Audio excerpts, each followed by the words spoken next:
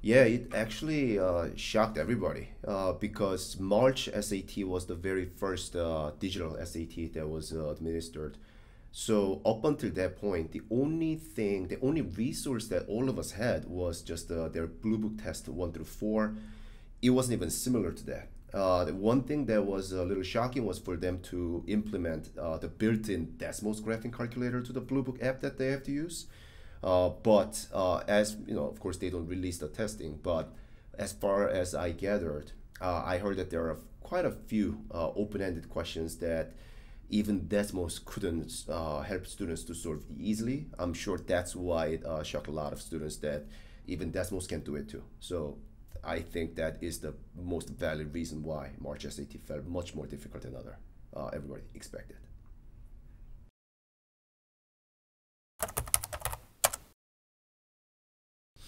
So Desmos is this free online math tool. You can do a lot of different like graphing functions, and it has a lot in it. And then this is actually widely used throughout the whole like math world here and there. A lot of different colleges and universities and in high schools and all that. But now the College Board decided to implement this as well. So now the Blue Book app that we talked about before, that's the actual app that all the students need to take the official test. It will actually have the built-in Desmos app there that has a lot of cool features, which it's not necessarily the best news for some students because some students just don't know how to use Desmos wisely, right? That's the main concern. But Desmos is a really good tool that a College Board implemented. I'm going to show you like a couple examples of SAT questions that actually could be helpful, right? So for this question right here, as you can see, of course, if you actually know how to use a negative b over 2a as the x-coordinate of the vertex, or change this to the vertex form, or even actually using the regular calculator, that's fine too. But not only that, what Desmos can actually do for you is you can actually type it in that g of x, yes, you can actually put in g of x is equal to, and then after that, you can literally just put it in what they are asking for, and then which says f of x, which is minimum, the maximum value, and all you have to do is just click. When does it reach it? 8, you're done, right? So this is a very good example that if you can visualize and utilize this calculator very well, you can absolutely do much better job on the test, right? I'm going to show you another one. The next one is actually showing the slider. In the given system of equations, t is a constant if the system has infinitely many solutions. So for this question, what I would do is, again, don't even simplify it. Do this. We'll worry about the slider in a second. Put the second one in.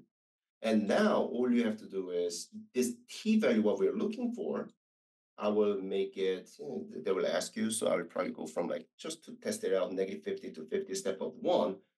And all you have to do is just press this and wait. You see how that as soon as I click the slider, how it moves. And infinitely many solutions, so you just have to go find the right moment when they meet together, exact same line, infinitely many solutions, zoom in to double check, it is. So negative 28 will be the answer.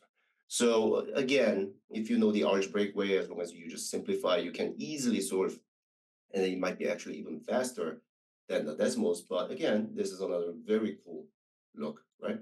Not only this, let's go one more. Now you no longer officially have to know how to complete the square, especially when we are dealing with questions like this. Yes, of course, in this case, plug-in number would be annoying. Now, as soon as you plug that in, this one will graph the circle for you too. And then not only knowing that, you can actually bring the mouse over to click it to figure out the endpoint of the two diameter, right? So 6 to negative 14. So diameter is 20, radius is, right? So this one, you can easily do it. And yes, it's a bit of a work, but you can even do this too, right? Just plug in A, B, C, D in order. See, like, again, would this be the best way? Maybe for you, some of you, maybe for not. But by doing so, you can easily get to the answer, right? So that's another way. And now the last one, that Desmos is not going to be as helpful as before. I mean, yes, if you actually master all the tools, there is actually the way to do this one using Desmos too. But honestly speaking, in this case, quickly understanding that when we are trying to get the ax squared plus bx plus c is equal to 0 form here, and when they're asking about the product, of course, two major sum of the product will be negative b over a. Product of those products will be the solutions, I meant, right? The solutions will be C over A. So in this case, all you have to do is, as long as you knew that, while everybody's trying to just rely on the Desmos, trying to squeeze some stuff in there, AB over 57, right? That's equal to C over A, which is the product, KAB, what they said. So K must be 157. So these are the good examples that CollegeBoard can make it a little bit more challenging to just plug in numbers into a calculator to the Desmos, right? So these are the examples of what Desmos is, and then like what some of the SAT questions that you can utilize.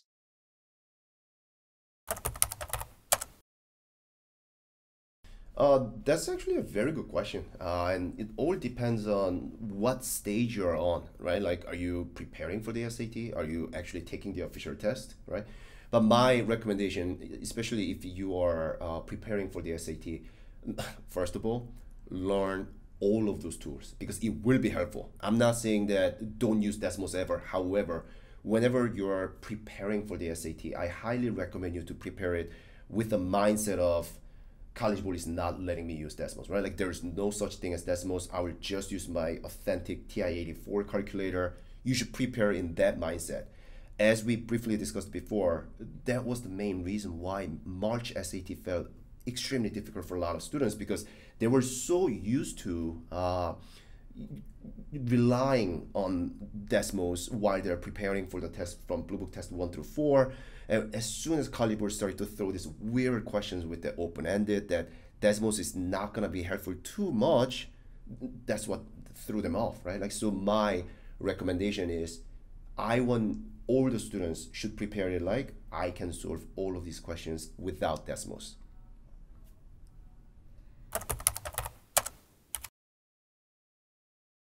So see, now there's a different story.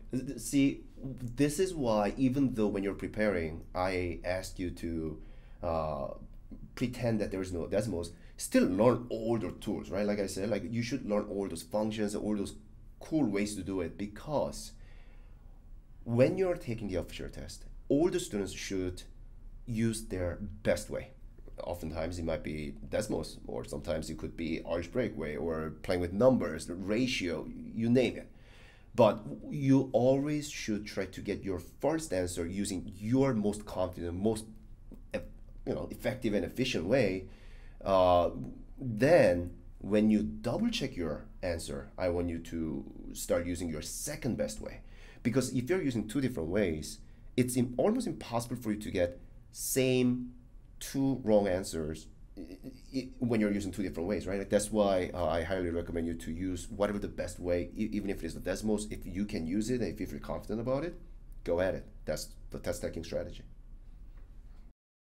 So what I want to conclude this whole thing my main message that I want to across is you are the one who's taking the test, not Desmos, right? Like, so use Desmos wisely, right? Like use that tool to fight with you, right? Desmos is not fighting for you, right? So as long as you guys can find the very fine line of you guys understanding the topic, visualizing it with the weapon of Desmos, I think it's a very useful tool for you to achieve a great success in SAT math. Good luck.